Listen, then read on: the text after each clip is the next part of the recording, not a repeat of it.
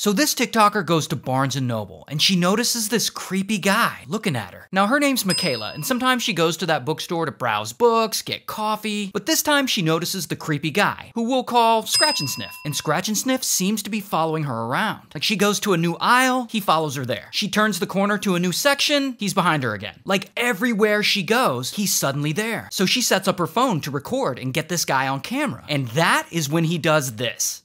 Now, call me crazy, but it looks like he's sniffing her. Now, Michaela can't really see what he's doing because he's behind her, so she doesn't react. But then he walks over and crouches down behind this other woman back here, and he appears to do the same thing to her. Oh, but he's not done. He then comes back to Michaela a second time and sniffs her again, but this time she notices. What are you doing?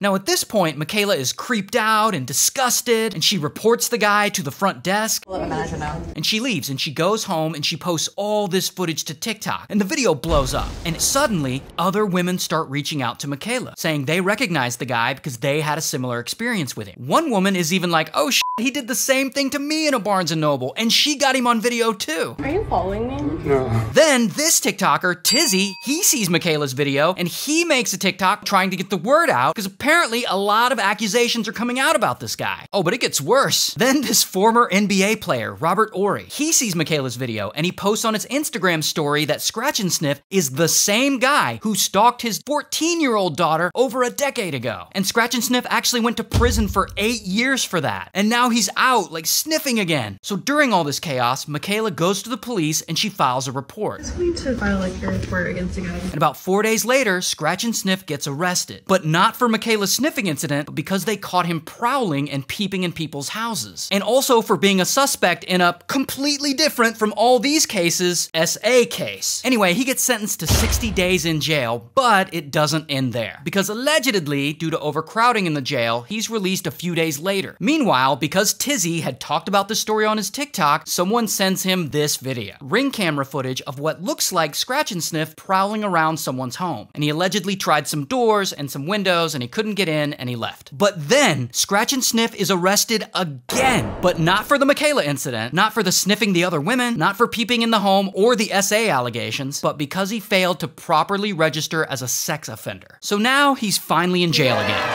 But wait, there's an update. Guess who got released from jail again? Apparently, there wasn't enough evidence to prosecute his latest alleged crime, failing to register as a sex offender, so now he is out again. And that is the last info I could find on him.